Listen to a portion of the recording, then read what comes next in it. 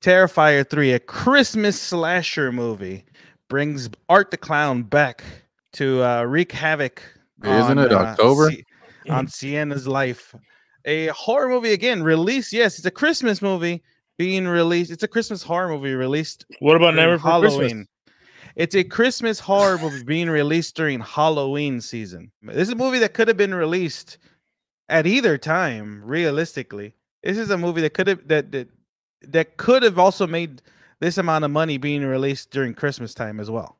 It is a direct sequel. Obviously, takes place directly after the events of Terrifier 2. Yeah. I'm going to be controversial. I know people are loving Terrifier. I don't. It's gore for gore's sake. Yeah, really. That's what this movie is. It's gore to be gore. It in story, it's lacking. And I know that there's people that can defend it, like, oh my god, there's so much lore, it's building all this. Yeah. Yeah. It is, but yeah. But I agree. It's gore for gore's sake. But it's not good. But it's dumb. Yeah, I know, but it's dumb. I saw the first one, I was like, I'll give it a shot. Saw the second one, I was like, fine, I'll give it another shot. It's fine. I mean, I've already seen 2. Fine, I'll see 3 now because the third one came out. It's still not good. No. Like, and remember like movies like Pumpkinhead and stuff like that? They had like 1, maybe 2 sequels, and they all sucked. Yeah. Just like the Leprechaun movies, only one that matters is the first one, and the one that when he's in the hood. I come from the land of the Irish Spring. Because that's hilarious. Other than that, it's dumb. It's so bad. I think there's a new generation for this. That's why it's become so popular. Could it be that we're just becoming old? That that the gore is like the music I used to listen to. Get off my lawn! Seriously, when I was your age, I saw Tom Savini. Before he was named Sex Machine. I get Art the Clown. I get the gore, but the story. I know that there's story there, and I mean, people are there acting. I guess there's acting in it. I mean, is it good acting? No. I mean, especially Clint Howard is in this movie. Look, he's a shit actor. Look, I'll tell you this: there's big problems in this movie when you have main characters that are main characters in this movie, and they get off-screen deaths. Oh yeah, the brother who's Spoiler a main. Alert. Yeah, the brother and the uncle who are main characters in this movie, and also the brother who's a main character in part 2. One of the final people in the second part 2, they get unceremonious deaths in this movie. But do they? That's my problem. There's a lot of things that are confusing in this movie, and that's the thing. She lied. What's her name? Is it Victoria? Yeah, right. Victoria. She lies to Sienna. Yeah, that it's Gabby, and then she says, "Oh no, wait a minute, it's your brother." So maybe she was lying about that. Well, she lies. She lies to Gabby's mom first. That is. Oh, that's Gabby. right. That's right. But yeah. There's just big issues. I like gory movies. I do. I know. I grew up liking gory movies. The grosser the better. But I guess after a while, when you've seen so much grossness and gore and weird basically, I guess gross out porn. That's what I guess you want to call. I'm gonna call it because Saw. It's what it is. When Saw came out. I mean, yeah, but like when Saw, when Saw came out, they just tried to up themselves in each other movie, each movie that came out. Like I was telling Vinny the other day, when you do that, after a while. Whatever. It's like whatever. Everything just feels like meh. I'm gonna one up it. Oh, let me kill the guy from Linkin Park in this one. But see, that's the thing about this movie. They didn't really one up themselves. It felt like the same thing. It felt like they were doing the same kills. It felt like they weren't new kills. I mean, the kills did look a lot better than they did. I think that's where their budget went. More of their new budget went on their I give them kills. Yeah, I give them the practical, all the blood and gore. I mean, it looked good. By the way, it looks way better than the other ones. Oh no, 100%. This is a color-wise, everything. Better it's a way better looking movie. But well, when you have like 20 different production companies, I would expect. I thought it was. Well, I mean, think about it. And this movie was this franchise was passed on by all the major studios. Everybody passed on it. There's whoever a reason actually for it. No. But think about it. Whoever invested in it now, they're kicking themselves because now the $2 million movie made 18 so far. Yeah, and it's gonna keep making more. It's at 28 million right now. Yeah, right, $28 million. And it's it's the season for it too. It was like the perfect time. To release. Yeah, and you have all the art merchandise. Yeah, and that's another thing. The thing about this movie is mean, and it's a mean-spirited movie. Yeah, very sacrilegious too, by the way. It's a very mean-spirited. I don't care for. I don't really. That doesn't bother me, but it's just like you could. When you watch like Michael Myers, when you watch Freddy Krueger, like there's certain things, certain lines they don't cross. Art the Clown, there's no line. There's no line. Yeah, no. Yeah. He doesn't have a line. I went to watch it opening night, right? And this goes to show you who, like the type of people that watch it, or I don't know, because there was the beginning scene. You're not knocking nobody down. No, I'm not knocking anyone. Everyone likes their own different things, but you knocked him down. Why don't you try knocking me down? When you in the marketing of this movie, everyone was saying, "Oh, the first 15 minutes of the movie, people walked out." Okay, yeah.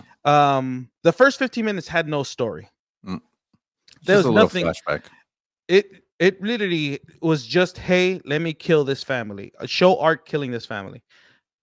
The first person that gets murdered is the boy, the little boy. They show it out. It's off screen. You don't see it on screen, but you hear the thuds. The first thud that happened, there was a dude 4 rows in front of us cackling. He was just laughing his head off. He thought it was the funniest thing ever. Was Oz there? I think he was there. I look over. I'm just saying. I don't. I look over at our other brother, and we're just looking at each other like, is this supposed to be funny? I don't get the funny part of this. Yeah. But I will say that throughout the rest of the movie, Art the Clown is goofier in this movie. Yeah. He's like a mime. He's more cartoonish in this movie. Oh yeah, definitely. Especially the scene with Santa Claus. That's the scene that stood out to me. When he pissed himself? Not the whole thing, the whole sequence with Santa Claus. Like he just turns and then pees. Not just from the moment he goes in, he evokes the kid like wonder, everything without saying a word, and then that's the thing about Art the Clown uses different kinds of weapons. He uses a gun in this movie, a chainsaw. He uses what is it? He uses nitrogen.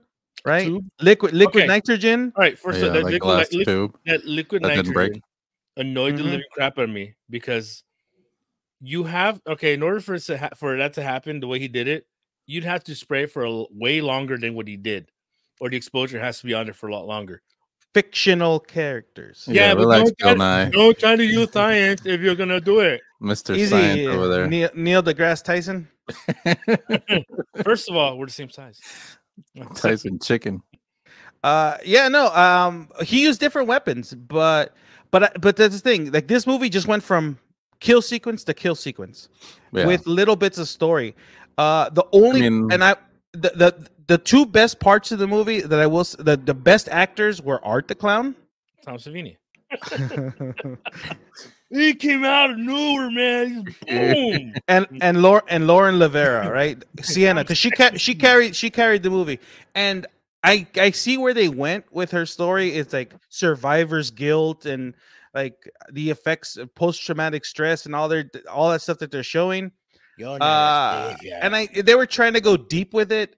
It's just they're just putting too much in a little bit of space because what they were doing is filling the movie. I felt the movie was too long.